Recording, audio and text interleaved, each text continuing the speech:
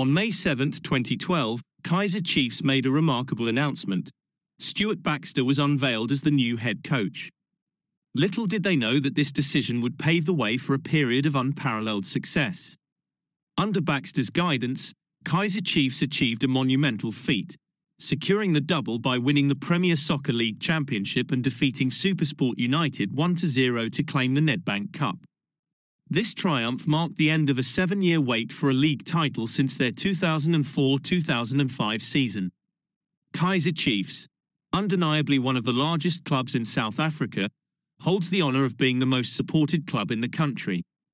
Today, we delve into the factors that have hindered this mighty club from capturing any major trophies since 2015.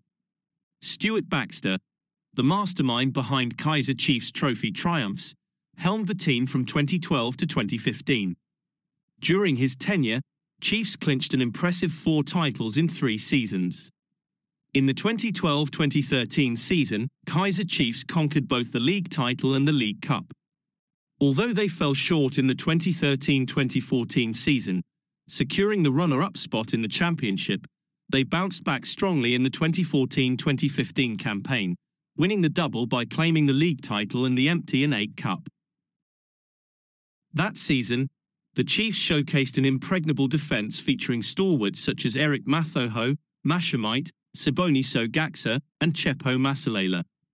Their midfield boasted the talents of Saifiwe Shibalala, Letsalon Yan, Tinashe Nengamashe, Willard Katsande, Kosi, and George Maluleka. In attack, they possessed formidable players like Mandla Masingo, George Labesse, Josta Deladler, Kingston Nkartha, and Bernard Parker, who emerged as the top goal scorer in all competitions with 14 goals, alongside the league's top goal scorer, Majoro, with 11 goals. The Chiefs' defensive brilliance in the 2014-2015 season was truly awe-inspiring.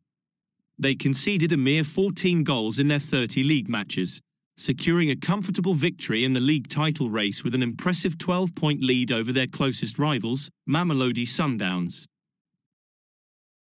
As the saying goes, what goes up must come down. Chiefs faced difficulties following Stuart Baxter's departure. In the 2015-2016 season, the club appointed former Kaizer Chiefs defender and captain, Steve Comfeller, as the new head coach. However, the decision to hire a coach with no prior experience in winning trophies proved to be a grave mistake. Under Comfeller's leadership, the Glamour Boys reached 2 cup finals in his first season as head coach, namely the MTN 8 and the Telkom Knockout Cup. Unfortunately, they suffered defeat in both finals, losing to Ajax Cape Town in the MTN 8 and to Mamelodi Sundowns in the Telkom Knockout Cup. In the league, Compeller's team finished in 5th position, unable to defend their previous year's championship title. In the subsequent season, they secured a 4th-place finish in the championship. In 2018, Kaizer Chiefs experienced a humiliating loss to Free State Stars in the Nedbank Cup semi-final, which led to an unfortunate riot. Fans invaded the pitch, setting fire to an SABC camera and damaging several others belonging to host broadcaster SuperSport. Security had to escort Steve Comfeller and the players into the tunnel. That season, Kaizer Chiefs finished 3rd in the championship.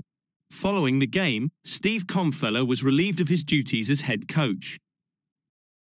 During the 2018-2019 season, Kaizer Chiefs brought in Italian coach Salinas, who, unfortunately, lasted only 9 months at the club due to inconsistent results. The team failed to secure a place in the top 8 that season. Kaizer Chiefs endured a barren period, failing to claim any trophies. They suffered a 1-0 defeat in the Nedbank Cup final in 2019 against their national First Division side TS Galaxy, with Ernst Middendorp at the helm. The 2019-2020 season saw Kaizer Chiefs come close to winning the championship, only to falter by drawing with Baroka FC on the final day. Various factors affected Chiefs' pursuit of the league title that season. The COVID-19 protocols forced them to play in a bubble, with no fans in attendance at the stadiums. Key players suffered injuries, rendering them unable to participate in crucial matches. While some criticized their playing style as helicopter football, it is important to note that tactical considerations are paramount in football. Brentford FC, for instance, has defeated prominent clubs in the Premier League by employing long balls. While beautiful football is undoubtedly pleasing to the eyes, ultimately, achieving desired results is of utmost importance. Kaizer Chiefs management made the controversial decision to sack Ernst Middendorp, despite his team's near triumph in the league. In hindsight, this move appears to have been a mistake. Additionally, the loss of George Maluleke and the impact of COVID-19 further disrupted the team's momentum that season. In the same season, Kaizer Chiefs faced a transfer ban for the illegal signing of a player named Dax. As a consequence, the club was forbidden from signing players for 2 transfer windows. Gavin Hunt assumed the role of head coach for the 2020-2021 season. As an experienced coach, having won the South African Premier Soccer League 3 times, Hunt was appointed to lead the club following Ernst Middendorp's departure. Although he faced challenges due to the transfer ban, Hunt guided Amakosi to their first ever CAF Champions League semi-final. Unfortunately, he parted ways with the Glamour Boys in May 2021 after the club suffered a defeat against struggling Black Leopards in a Premier Soccer League match. It was an unfortunate tenure for Hunt, as he was unable to sign players due to the transfer ban and did not receive the necessary support from the club. Stuart Baxter made a return to Kaizer Chiefs for the 2021-2022 season. During his second spell, he led the team to the CAF Champions League final, but they were defeated 3-0 by Al Ahly. In his 23 matches, excluding 3 league matches in December 2021, Baxter secured 9 victories, 6 draws, and 8 losses. The team scored 25 goals while conceding 23. Kaizer Chiefs and coach Stuart Baxter mutually agreed to terminate his contract with immediate effect.